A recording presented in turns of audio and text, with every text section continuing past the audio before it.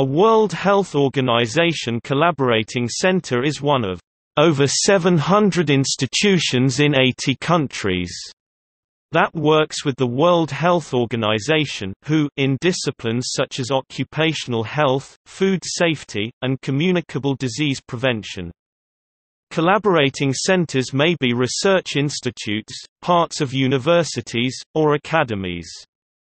The participating institutions partner with WHO to perform research, provide training, or offer other services in furthering the WHO health agenda. These partners are designated by the WHO Director General as a part of a collaborative network. By using networks of established organizations, WHO is able to strengthen the scientific validity of its work and lower the costs of research.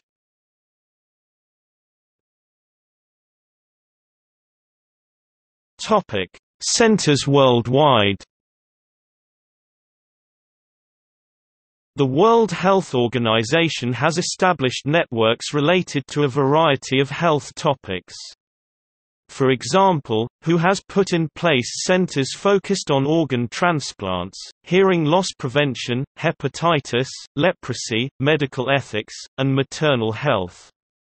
To move the work forward, WHO has numerous designated centers in each inhabited continent.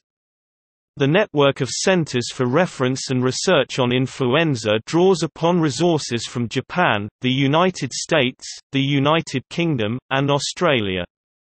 The network of WHO collaborating centers in occupational health is chaired by Dr. John Howard, Director of the U.S.